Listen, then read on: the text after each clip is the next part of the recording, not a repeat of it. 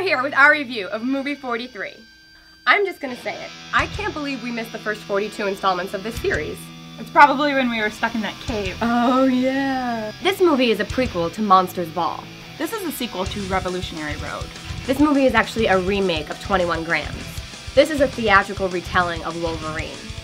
The original title of this movie was Scream 5. This is just a Culkin family home movie. It's Funny or Die the movie, is really what this is. This movie's got it all. Sexism, racism, cultural insensitivity, but most importantly, Anna Faris. Anna motherfucking Faris!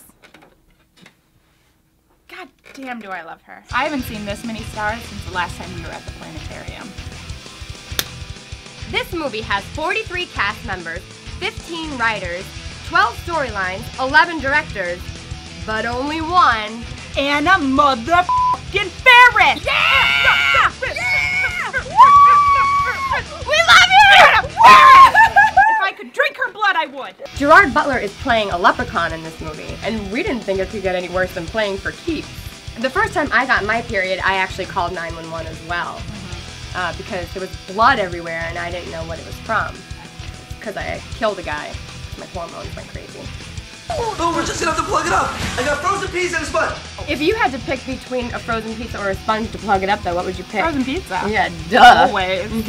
Real life couples play couples in this movie. Naomi Watts and Leah Schreiber, Chris Pratt and Anna Faris, Jason Sudeikis and Justin Long. Yeah, I started this rumor. This be on the internet. You can't do nothing about this, Sudeikis. I always get a little bit nervous when I see a film with a huge ensemble cast and Jessica Biel is not in it. Oh wait, I didn't mean nervous. I meant relieved. Oh, yeah. This movie is filled with stars. And Josh Duhamel. In the piece with Kieran Culkin and Emma Stone, they play a young, troubled couple. And then she comes into his store and... What did she say? I don't know, I didn't pay attention because it didn't have Anna Faris in it! What?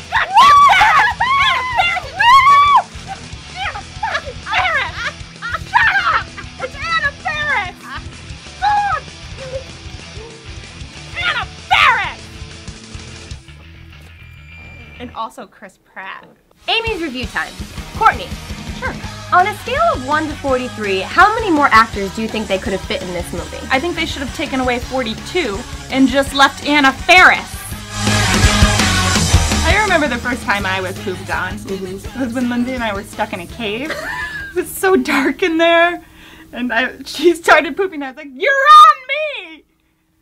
And then it turned out she liked it. And it was now... okay. It was warm.